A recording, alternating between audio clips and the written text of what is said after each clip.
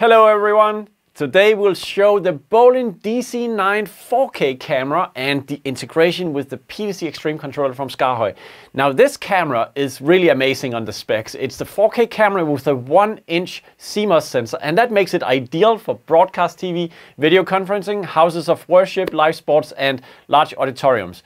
So this camera has different outputs, both streaming and HDMI outputs on the backside. One of the cool things is that apart from the 6G SDI and the 4K HDMI inputs, 4K IP inputs, not only are they in different formats like SDI and HDMI and streaming, but you can also have different formats on each of them. So for instance, you can have HD signal coming out on the stream and then keep 4K on the HDMI and so on. So that's one of the things that you find on the backside on this one. It's connected to the PTZ Extreme, and that is the flagship PTZ controller from SKAARHOJ. Now you can look at how many nice features this has to offer broadcast professionals.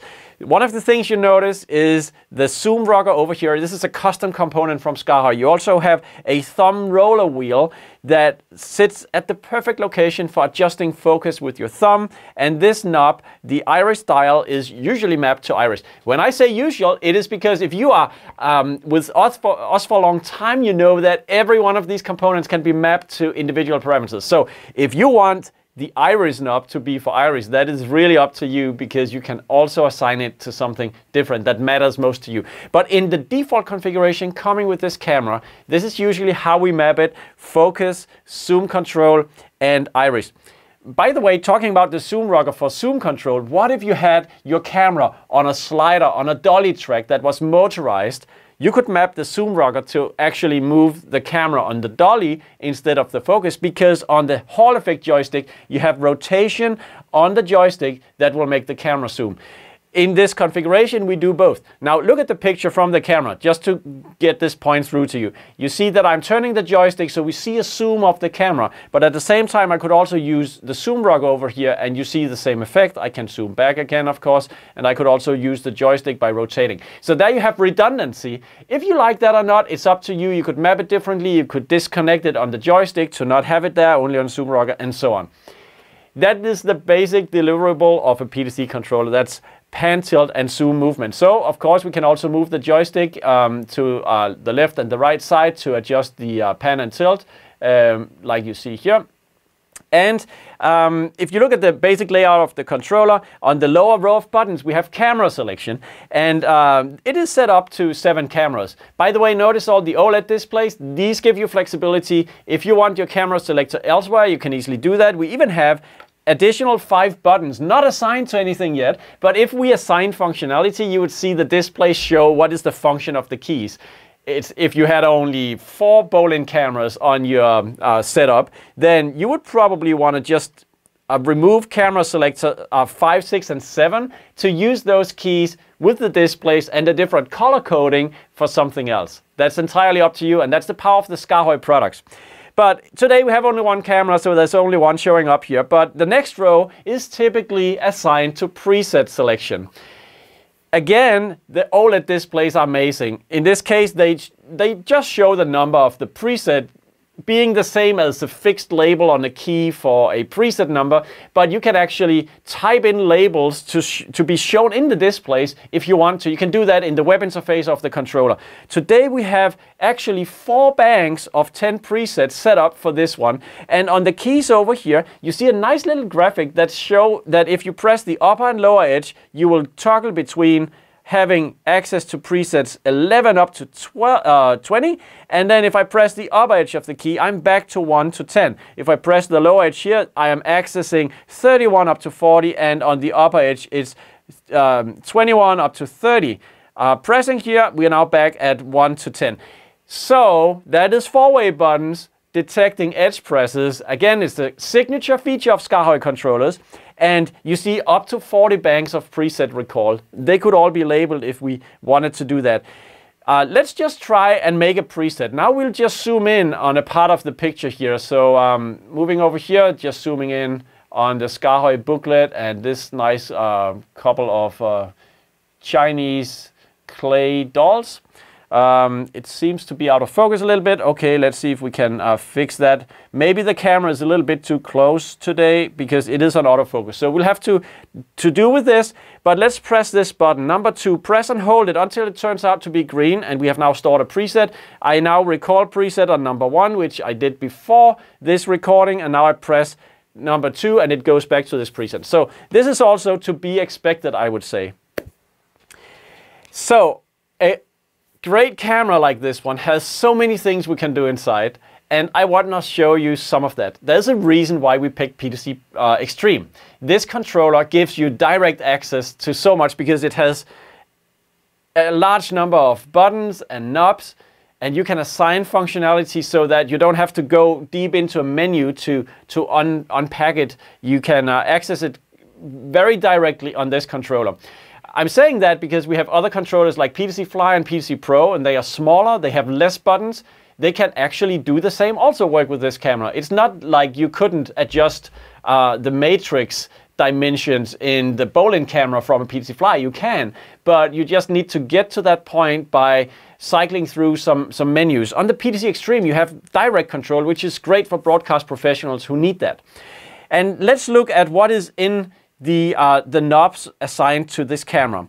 So if I press the first one, you can basically assume this is like a little menu selector with one press on each of these, giving you access to various parts of the adjustments you want to do in a camera like this.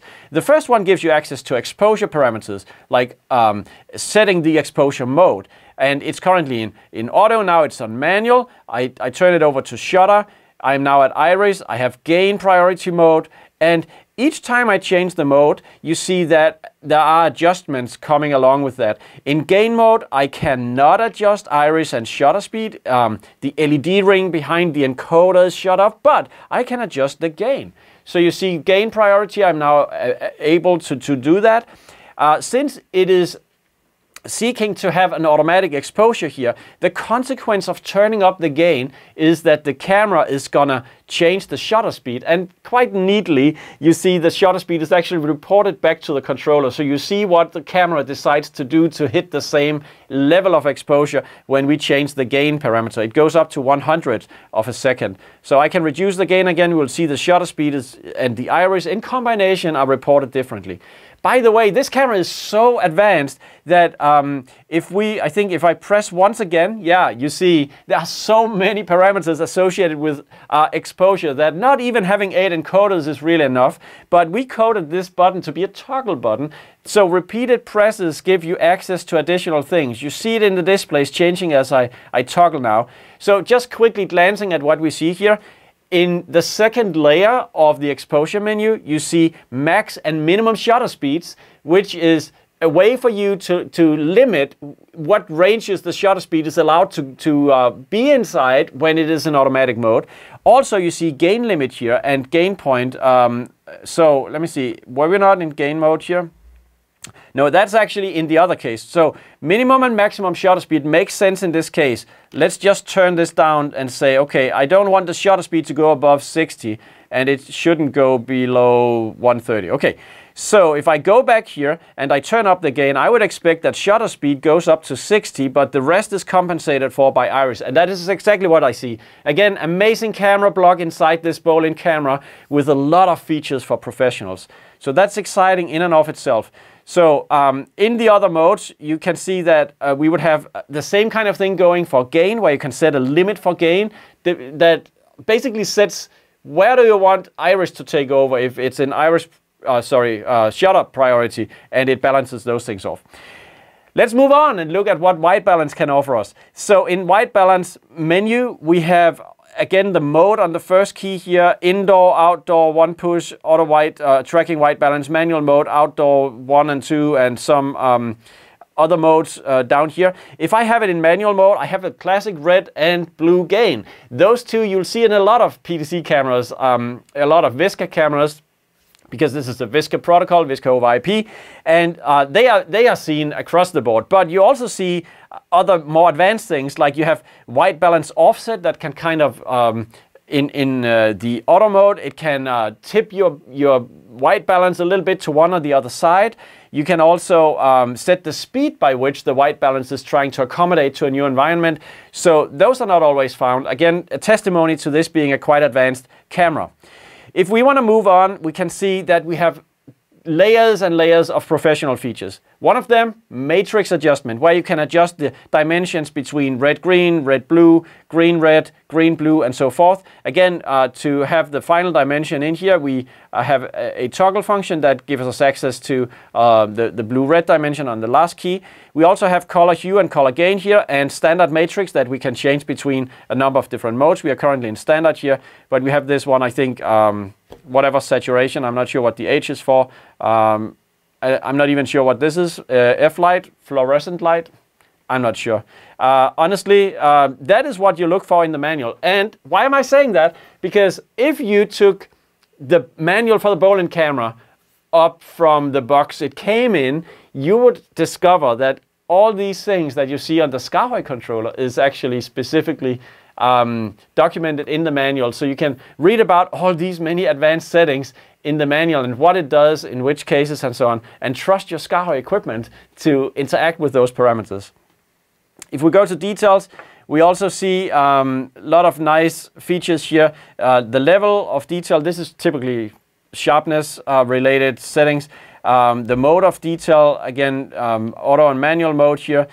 Bandwidth, low, high, medium, default, crispening, various types of balancing, and so forth. If we go to gamma mode, we have other settings. One of them that definitely has an impact is changing the gamma mode here. You can see that on the output of the picture. So quite clearly, this is one setting that you can use to get whatever type of gamma that you prefer.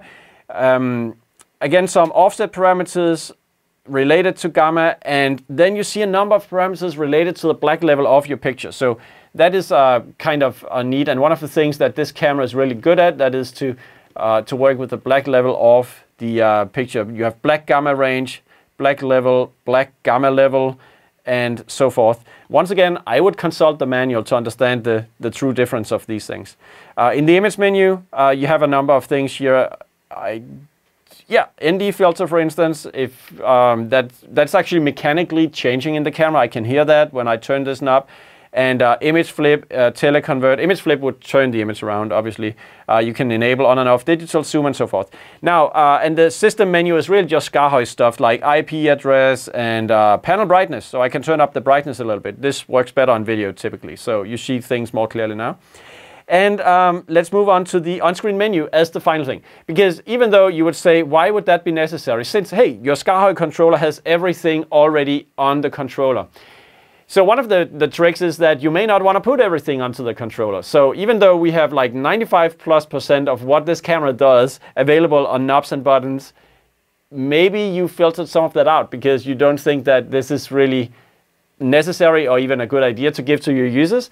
But having access to the on-screen menu, in case you need to go and set some kind of parameter, you can actually do that. So I just brought it up, as you can see, and I can now navigate the menu. There's a key just next to here, which will bring my cursor up and down this list. I can then right-click. Again, this is a four-way button, so going right on the button allows me to go and find some parameter, and I can adjust it. Now I have this HV balance, which I remember that we had on some of the other menus here. So yeah, it's right here. Is it not? I think, okay, I better get back to, am I still navigating? I'm changing some value. Unfortunately, I can't see it really good, but it changes here on my controller, and that was the point of showing you this, that the controller is in communication with the camera, and it's got to pull that value back that I'm adjusting in the on-screen menu and showing on the display on the controller here. I am going back to my, yeah, so you can see I can navigate, I can change things. I'm now cycling back to exit my on-screen menu. And the final thing that I just wanted to say is that apart from that main thing, we have a few buttons on the PTZ Extreme in the upper left corner that has direct access to typically things like exposure mode, auto manual. You can toggle on a button like this. You can toggle focus mode, auto manual, and you can also, if you press this one, get speed limitation on these two buttons. So that is basically toggling availability of a speed limit for pan, tilt, and zoom, and speed limit for the focus wheel here. You can adjust that on these knobs in this corner. So guys, that completes our walkthrough of the PTZ Extreme with the BOLIN BC-9 camera. And if you want to know more about how Unisketch can be set up to do all this interaction, please consult our YouTube videos, go to our websites.